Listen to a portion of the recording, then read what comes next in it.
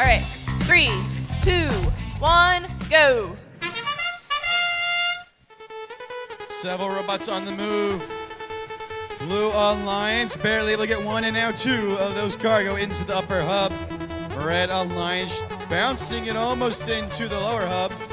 Blue Alliance human player nearly making it into that upper hub.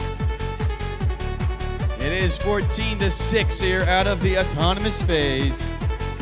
1997 up with the near miss as their partner. That is the Kniggets, 1939 with two Blue Alliance cargo in.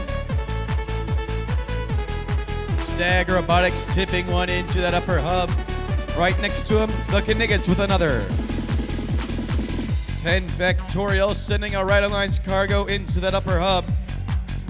Their partner, Blue Springs Robocats, able to secure one as well. They're a third, but on that alliance, 6424, they've earned an additional piece of cargo in that upper hub. 30 to 18 minute and a half remains. The Kniggets, one bouncing all over the field, but no one making it into that hub. A little bit of defense played here between some of these machines.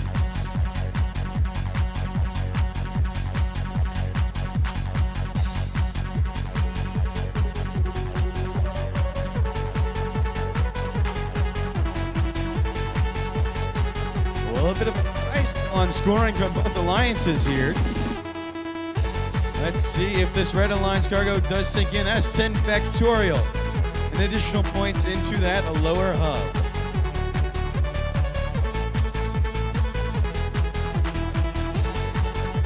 Red Alliance bringing one and two into the upper hub. 2 points each as we near our end game.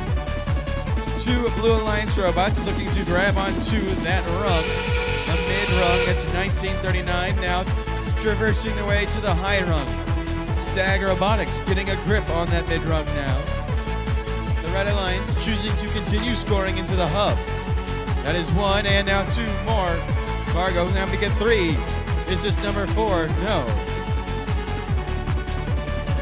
Stealth Panther Robotics quickly up to the mid rung. 1985 does as well, with 3 seconds left in this match.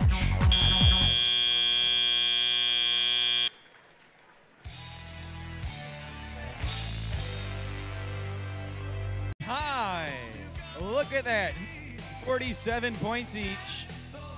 That means each alliance earns 1 ranking point.